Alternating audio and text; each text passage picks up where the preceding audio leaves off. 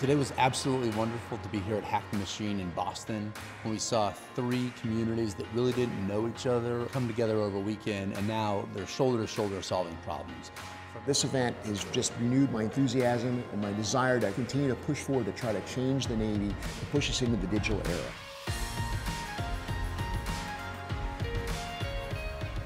We really are at a juncture where we have to make a decision. Are we going to explore and try and learn about those systems and potential vulnerabilities with an insular look, or are we going to create a framework like Hack the Machine where we can actually open it up?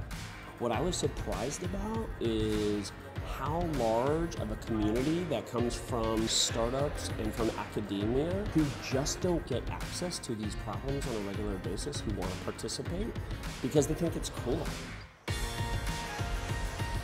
While we use a lot of great digital tool sets, very advanced technologies, we still very much think in an analog manner, and we need to change that.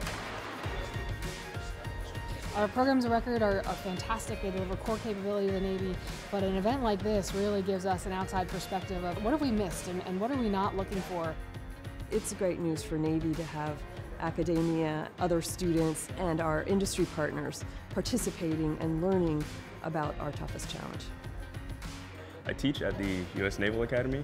We have a group here that's our cybersecurity team. We're trying to solve the problem of maritime security. We're looking at kind of real-life systems that could be deployed on boats, on naval platforms, on any kind of seagoing vessel, and trying to figure out what the vulnerabilities in them might be and ways that we can defend those systems so we can remain operational. We can work across a broad concept of questions and then find insights that help us make not just the Navy more secure, but the machines that the country relies on and the world relies on for the delivery of food and energy more secure for all of us.